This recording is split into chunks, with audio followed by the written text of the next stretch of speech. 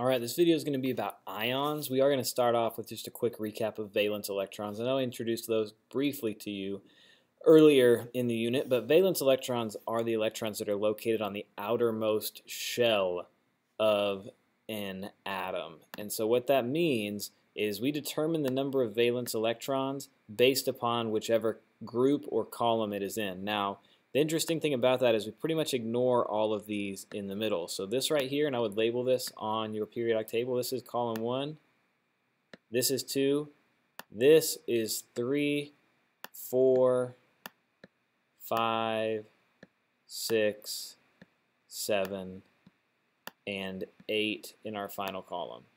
Now, these are the columns that I just labeled. Those groups are the ones that we care about in terms of the number of valence electrons. So aluminum will have 3 valence electrons. Helium will have 8 valence. Well, that's a bad example. Helium's an exception. Neon will have 8 valence electrons. Argon will have 8 valence electrons. And so we determine that by that group number I just wrote in there. Remember, we're just kind of ignoring those right there in terms of valence electrons. Now, every single atom, all of these over here, want 8 electrons on their outer shell. Because if you have 8 electrons on your outer shell, then they're going to be happy, you're going to be peaceful, you're going to love life. So all of these, helium, beryllium, boron, carbon, they all strive to get 8 valence electrons. And there's actually a way they can do that, and that's through ionization, through becoming an ion. An ion, just to recap that definition you got earlier, is an atom that contains a different number of protons and electrons, resulting in a positive or negative charge. So that means an atom, instead of like we have previously done, when I said the number of protons equals the number of electrons, like carbon, it has 6 protons, therefore it has 6 electrons. If the number of electrons changes, the atom itself stays the same, it just becomes charged. So, for example, if an atom has 22 electrons and 20 protons, its charge will be 2 minus. Because remember, electrons are negatively charged, protons are positively charged. So if there's more electrons than protons, there's going to be a net negative charge.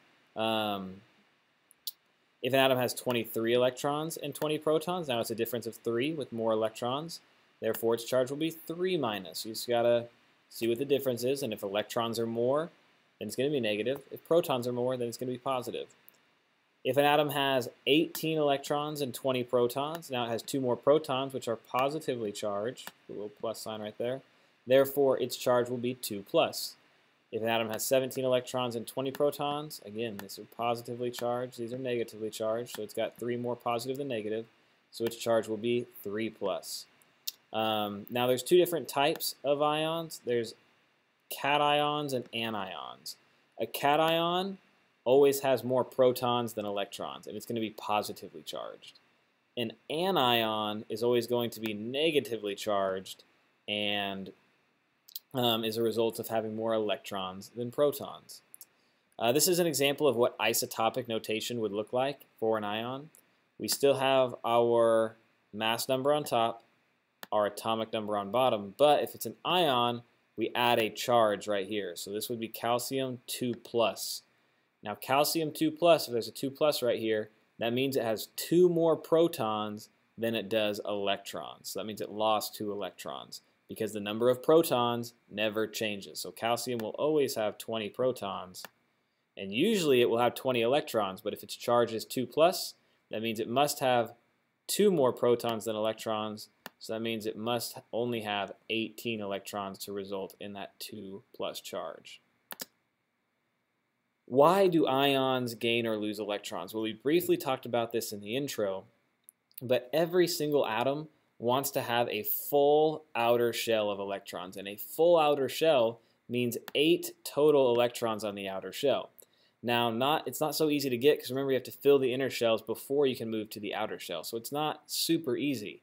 The way they do this is they give away or they gain extra electrons. So if we look at this here, chlorine would like to gain an electron because it has 7 valence electrons, and if it could gain 1, as shown here, now it's going to have 8.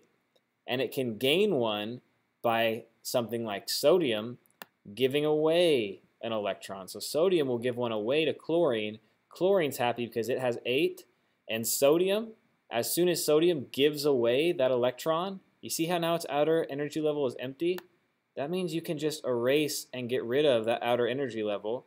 And we see what it results in over here. Now it has 8 on its outer energy level. So chlorine took one from sodium, allowed sodium to get rid of that outer energy level.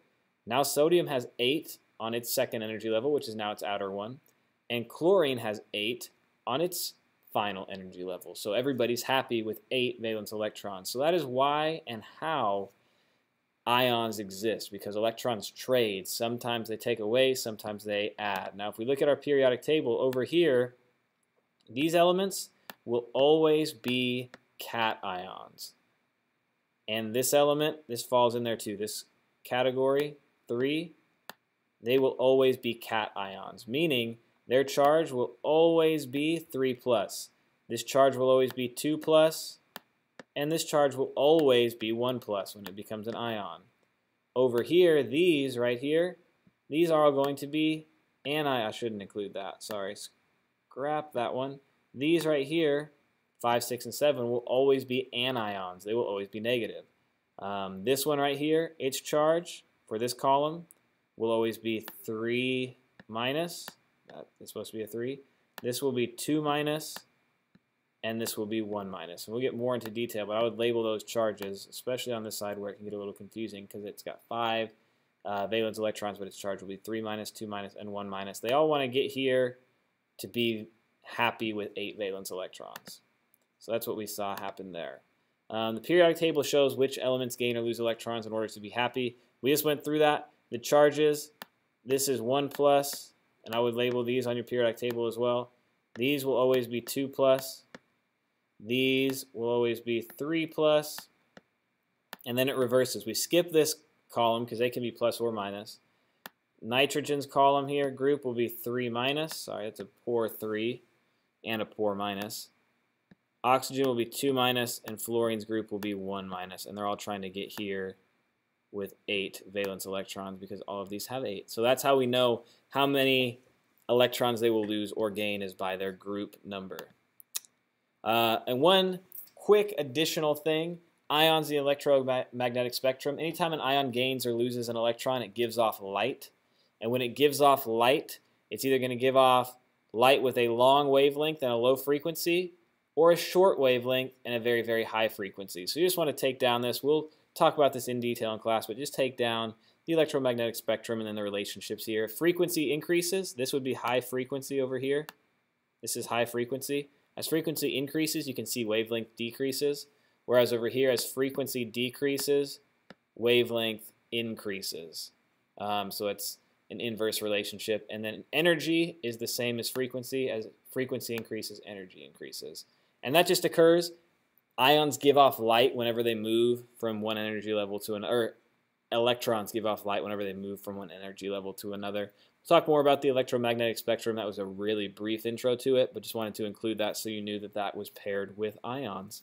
But ions, there's the charges right there. We all want to have 8 valence electrons, and that'll make everybody happy. Good luck and farewell.